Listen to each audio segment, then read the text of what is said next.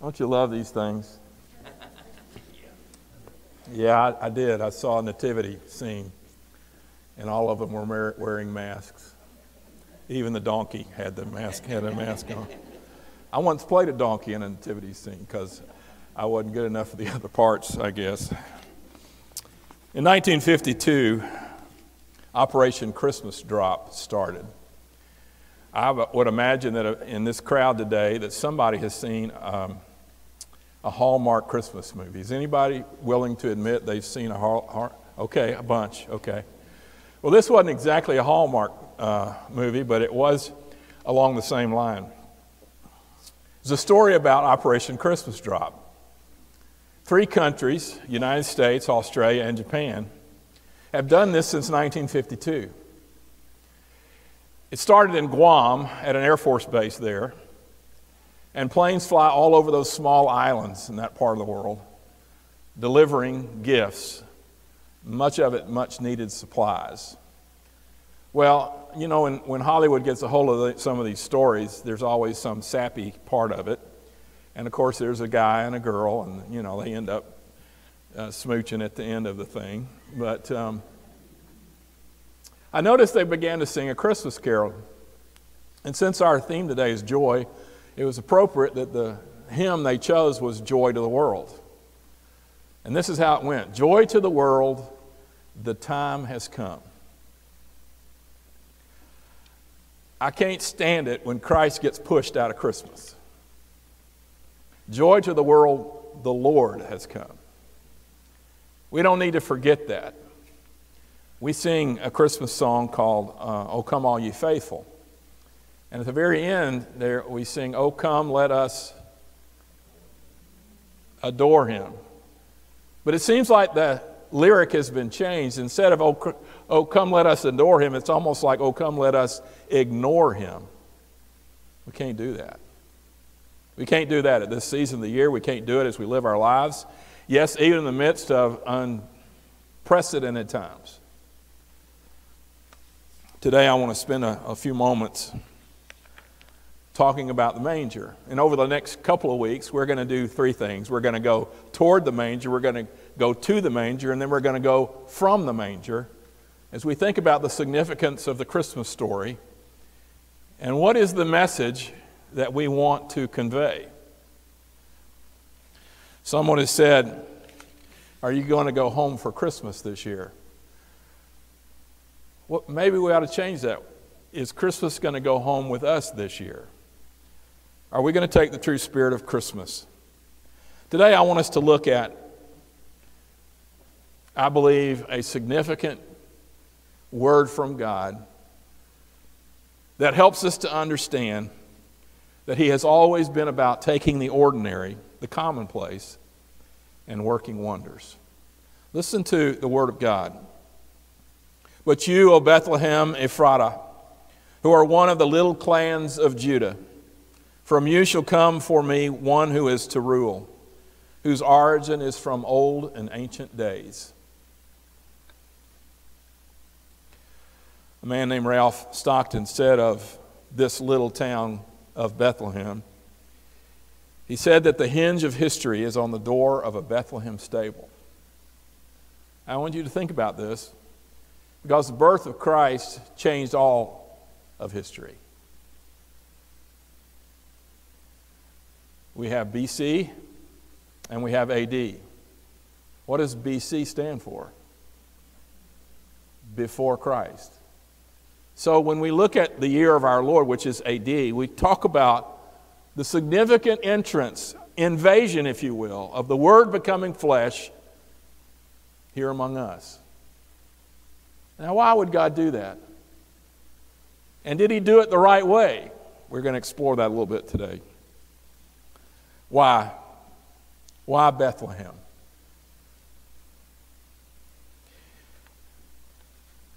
There are three major world religions who think Bethlehem's a pretty special place: Judaism, Islam, and Christianity.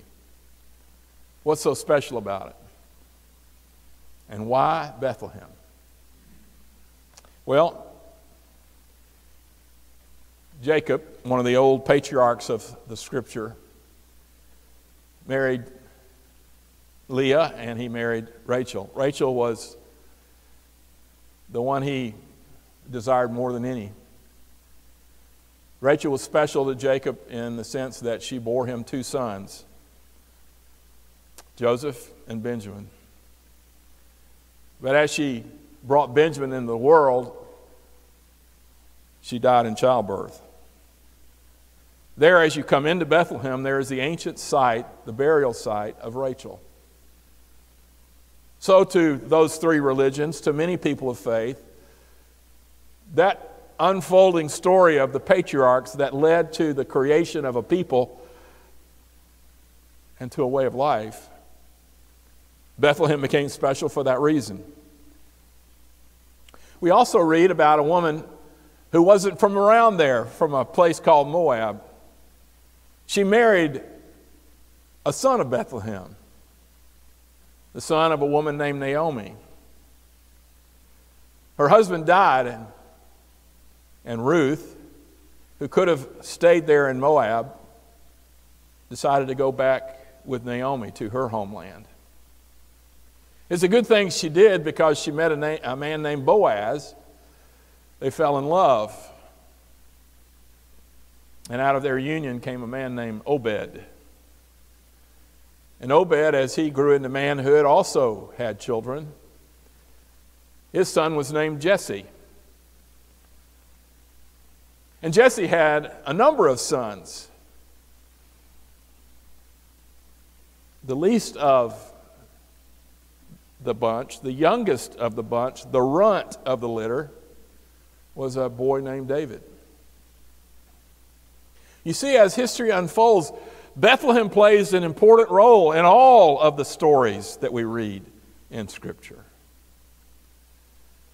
It became known as the city of David, because that youngest son of Jesse is selected by the prophet Samuel and is anointed as king. Still the greatest king of the nation of Israel. Their flag holds as its symbol the Star of David. David represents a great past, but it also promises a future. And as you heard the ancient words of Isaiah, you understand that for hundreds of years there has been an expectation.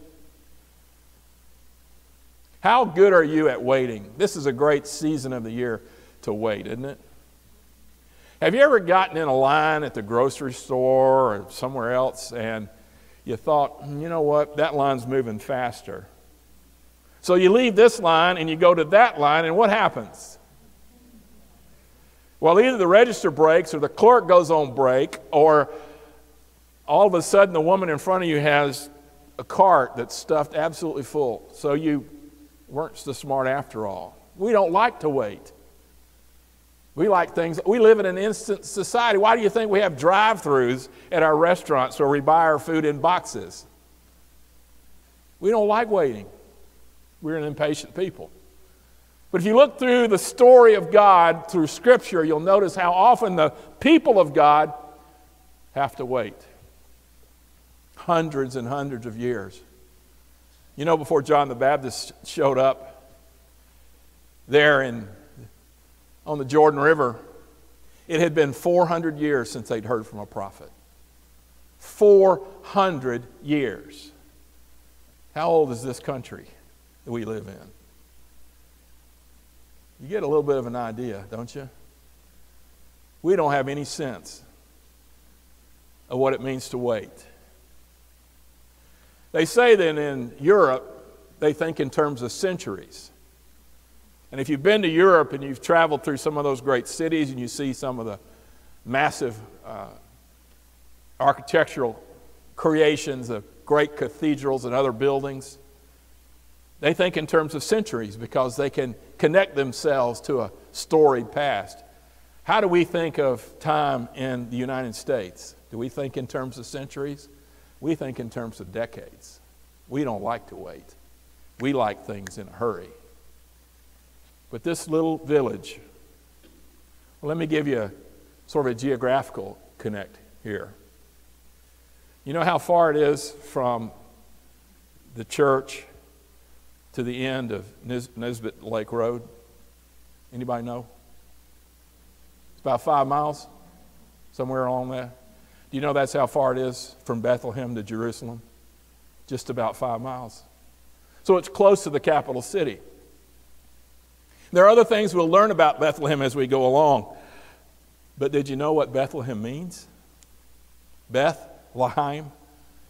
It means the house of bread. There was an itinerant preacher who some years later made this claim. He said, "I am the bread of life." This little village becomes important to our story of what Christmas means. We know that it all began for this young couple with an order. Luke tells us about it. He tells us that a census had been ordered. The emperor of Rome, who held those territories under his power, had commanded that the people be counted for taxation purposes. And a part of their requirement was that they had to return to their homeland.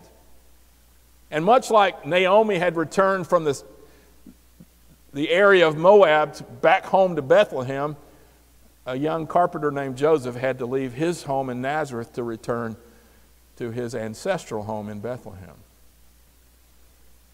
And there they arrived. His wife was pregnant. Now, I know this is surprising. I don't know what it means to be pregnant. I don't understand it. If it was up to us men, there'd be no babies. We couldn't handle it. I can't imagine traveling. Now, we don't know a whole lot about the trip, but it couldn't have been easy. And we don't know a lot of the details because we're not given those details. But we do know that when Joseph and Mary arrive in Bethlehem, all of those people who also had to return for the census had already gotten there. There wasn't any place. Now, sometimes we read the story and we think, well, there's no room in the inn. And we think of a Holiday Inn, or we think of, some really, really nice place, a Marriott. In Bethlehem, there was no inn as we think of it. An inn was an enclosed space where people camped out. There was a central cooking fire that everybody could use. And there were stalls along an enclosure, along a fence. And if you were fortunate, you could claim one of those stalls to stay there. It was nothing fancy. It was extremely primitive. And there wasn't even a place for a young man and a pregnant woman to rest. We know that story. We know they couldn't find any room. You know who we always include in the story, but it's never mentioned? An innkeeper. We like to make him a villain. But in all likelihood, whoever that person might have been helped Joseph and Mary find a place. It wasn't at the inn. It was probably in one of the limestone caves along the hills of Bethlehem. And you know what was raised on the hills there in Bethlehem? A bunch of sheep. Not just any sheep. That close to Jerusalem, many of those animals were procured by the temple in Jerusalem for sacrifice. And it was said of Bethlehem that the finest, the purest sheep that could be found in Bethlehem. I want you to keep that in your mind as you think about the one who was born there in Bethlehem. A Bethlehem where things were primitive.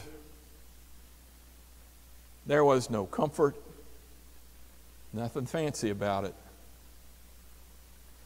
It was the common made holy. I ran across a quote I'm going to share with you. It was written by David Jeremiah in a book you ought to read called Why the Nativity. Listen to this. Who knows? First century Roman reports mention a cave that was believed to be a birthplace of Jesus. And certainly animals were often sheltered in caves. Wouldn't it be wonderful to imagine in this very shelter that David had rested with his sheep many years earlier?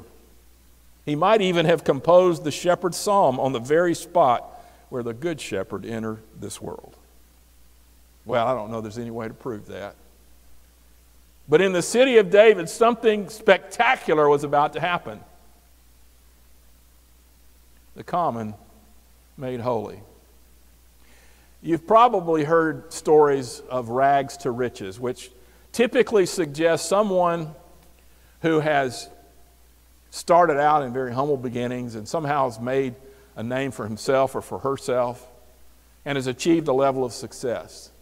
So we like those rags to riches story, but you know what this is?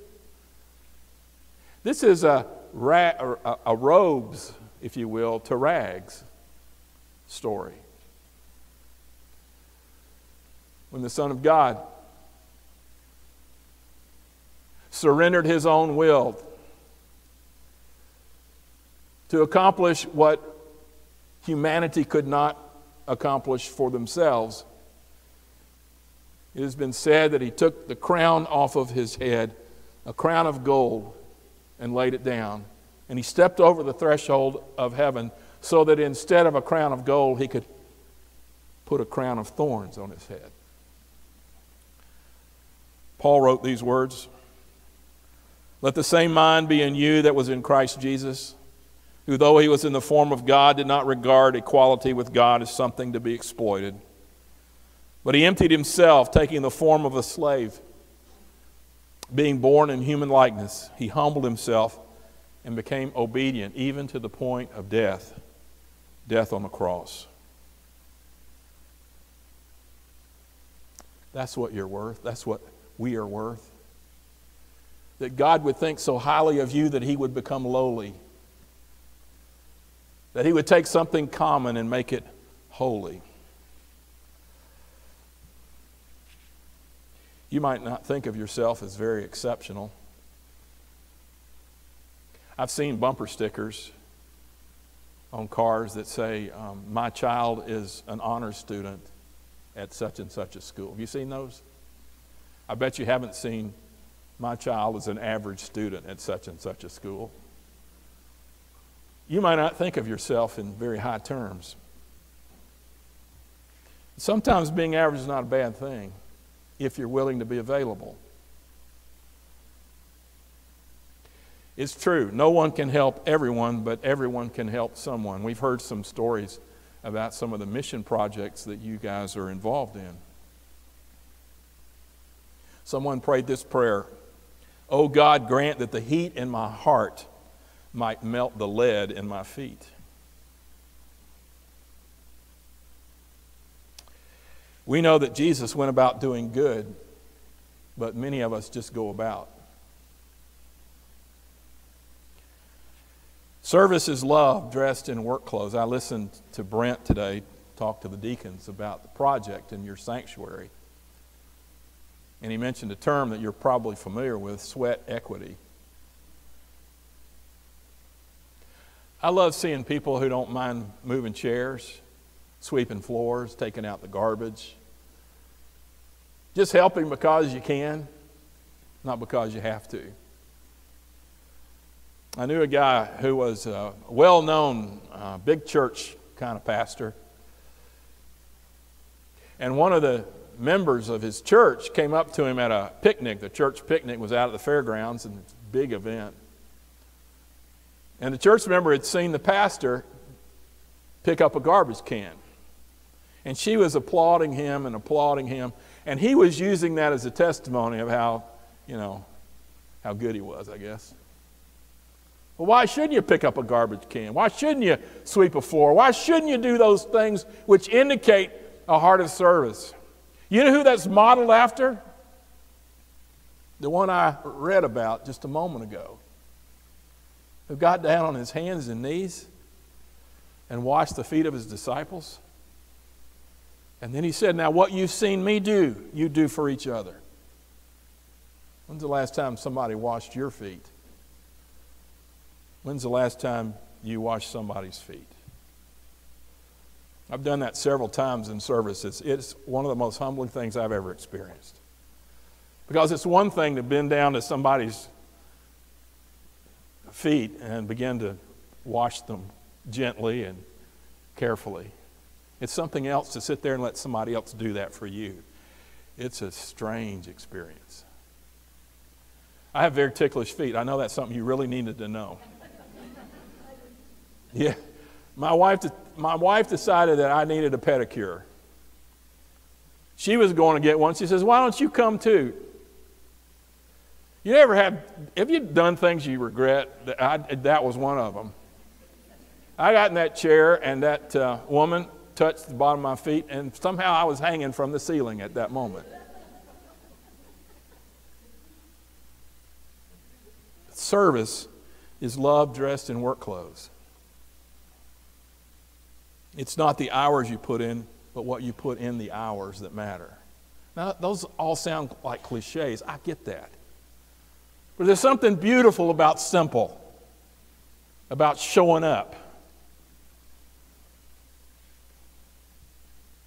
This Jesus that we love and adore. He didn't come to the palace in Jerusalem. He didn't go to Rome and shove the emperor off the throne.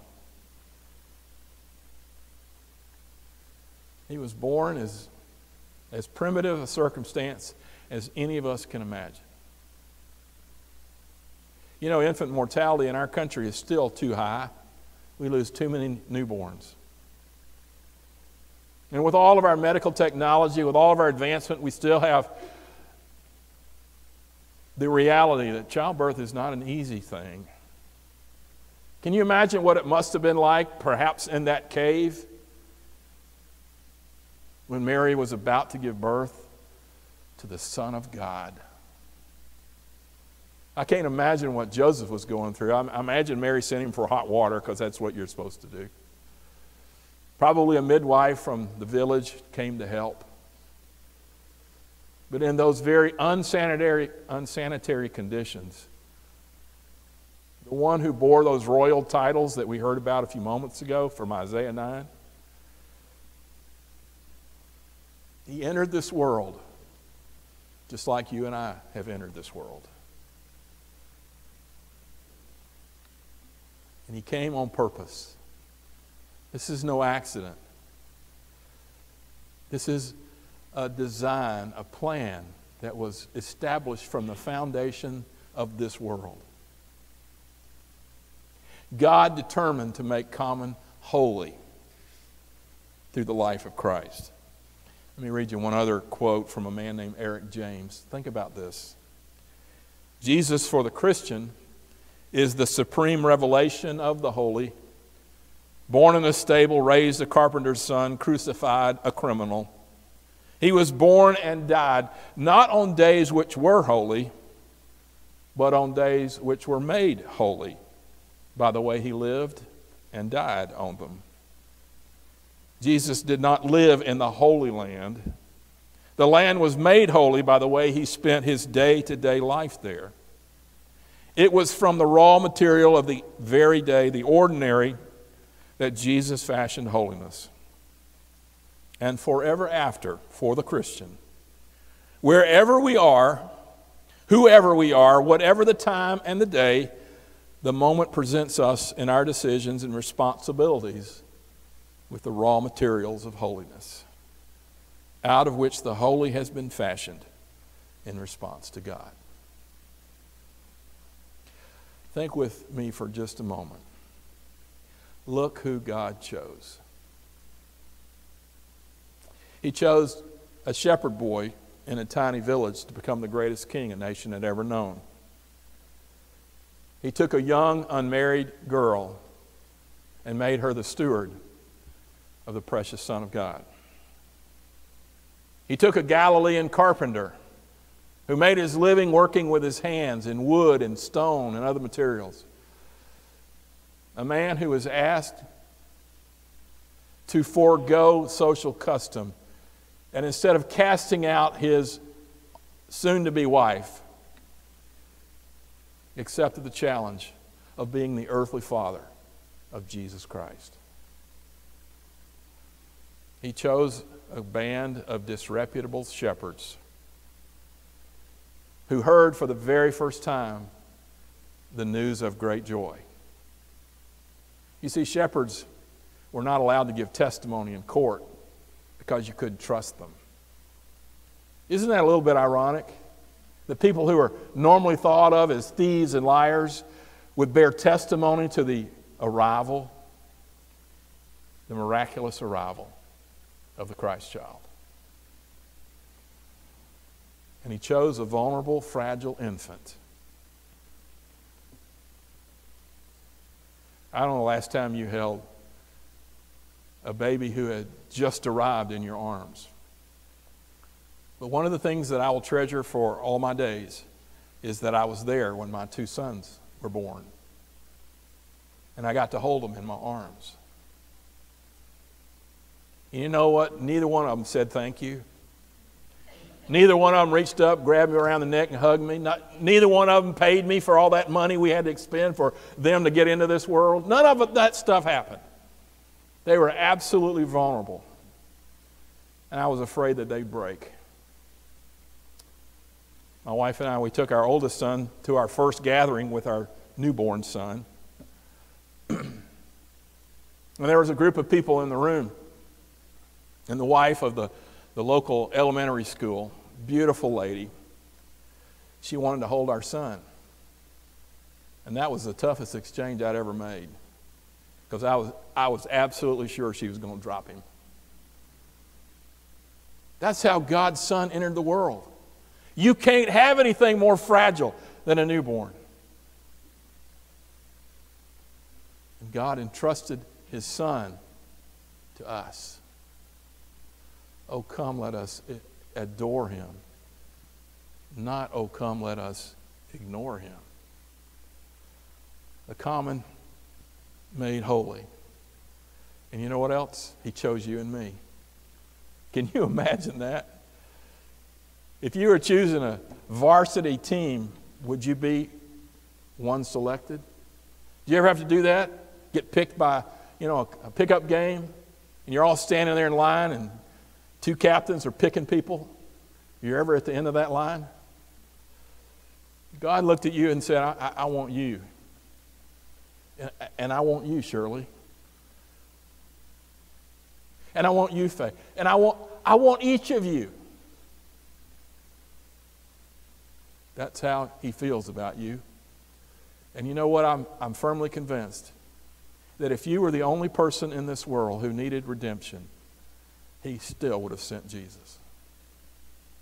Don't ever think of yourself any less.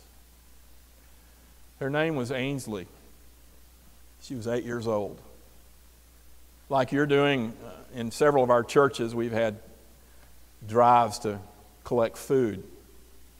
And normally we would hand out a grocery bag with a list on it, and people were to take the grocery bag, fill it up, bring it back. Well, 8-year-old Ainsley liked that idea, but she said to her mom, I don't think one bag is going to be enough. Mom said, look, that's the way everybody's doing it, so let's just fill up our bag.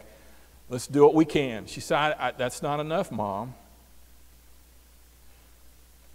By the time it was over, Ainsley had taken 27 bags to her neighbors and brought them all back full of food.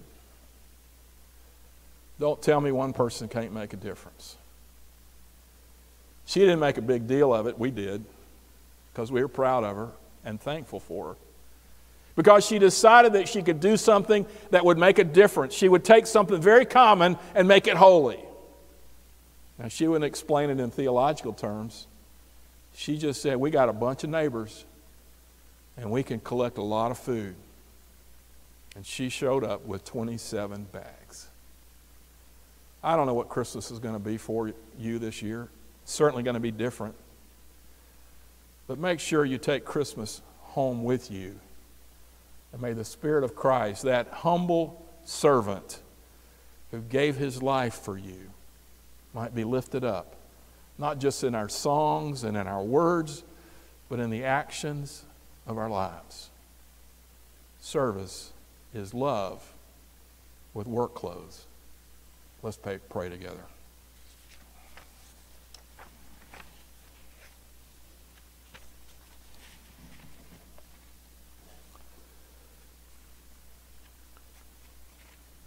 It's hard to find new things to say about Christmas. Oh, we've heard so many stories and sermons and lessons. But Lord, don't let it get old to us.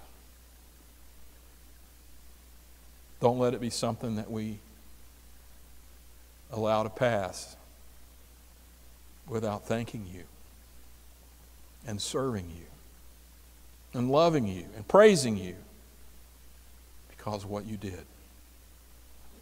Because of Christ, we have hope. Because of Christ, we have peace. Because of Christ, we experience joy. So we ask, dear God, in the midst of some trying times and some struggle, that we keep our eyes on that manger. And as we head closer and closer to Christmas, may our thoughts be of Him more than they are of all that goes with the season. For God so loved the world that you loved us enough that you gave your only Son. And all of those who believe in Him will not perish, but will be given eternal life. It all started with the very first Christmas present, and how we thank you for Him. In Jesus' name, amen. I don't know if today is a day for you to make public a response. Maybe God's been working in your heart, your life. Maybe there's something that, as Nikki mentioned, there are places of service right here in this church. And maybe you've done a lot, but you can do something. And you can help. Maybe you've never served on a committee or been a part of a ministry team. Here's a chance. Maybe today is the day you can count on me. I look forward to serving with you. I look forward to getting to know you and love you and help you to understand what a great future this church has. Look around you. Not all of us are here this morning. Some are having to participate at a distance. But we're all a part of a family. And you know what? In a family, everybody serves. Everybody works. Everybody contributes. And everybody benefits. Today, if you want to make something public, maybe you just want to come up here and pray. Maybe you just want to bow your heads when we sing here in a moment. But this is a precious time. It's a time we'll never retrieve. This is this moment. Let's not waste it. I'm going to be down here, and if you want to come and have a prayer with me, I'd love that opportunity. But as we worship now in music, remember what Christmas really is.